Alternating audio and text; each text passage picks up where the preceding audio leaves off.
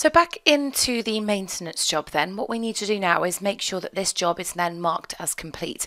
Once it's in progress, it has been completed. On the property record, we can assign the keys back in.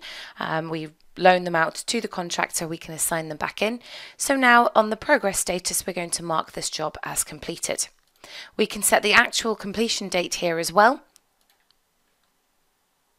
We're above the target completion date, so we've made sure that we've got this job done within our target range.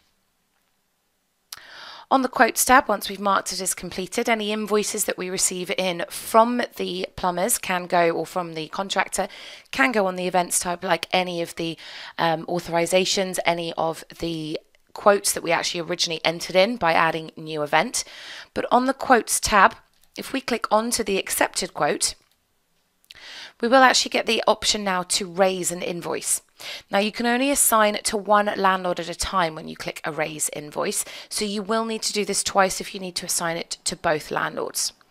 Now if we just go back to the details tab, we have put here that the contractor is billing the landlord, but if we find out at this point that the tenant is actually in fault at this point, we can change the payer to the tenant.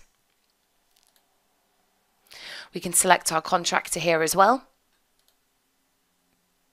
Select the nominal. Any nominals that you need to add in will be covered in your financials training. So you would select your nominal.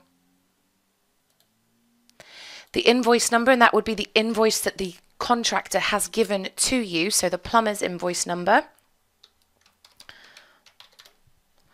The invoice date, the invoice net, VAT, and the total.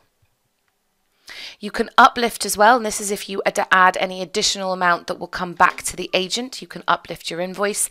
Pressing the save button will take you through to the template grid to actually create that invoice. Once you've done that, the status then will be marked as invoiced on the quote, and you can now right click and save and close. On the invoice as well, if the contractor is set to receive commission, there is an extra tick box if you've got the financials turned on, or if you've set the contractor to receive commission. That is covered in the basics 3 of your financials training.